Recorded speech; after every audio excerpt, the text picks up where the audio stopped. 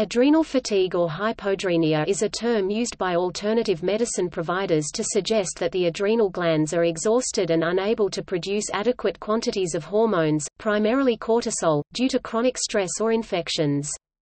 There is no scientific basis for the existence of adrenal fatigue, and the term should not be confused with a number of actual forms of adrenal dysfunction such as adrenal insufficiency or Addison's disease. The term, adrenal fatigue, was invented in 1998 by chiropractor James Wilson and applied to a collection of mostly non-specific symptoms.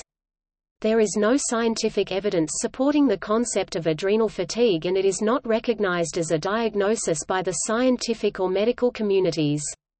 A systematic review found no evidence for the term adrenal fatigue, confirming the consensus among mainstream endocrinologists that it is a myth. Blood or salivary testing is sometimes offered, but there is no evidence that adrenal fatigue exists or can be tested for. The concept of adrenal fatigue has given rise to an industry of dietary supplements marketed to treat this condition. These supplements are largely unregulated in the U.S., are ineffective, costly, and in some cases may be dangerous.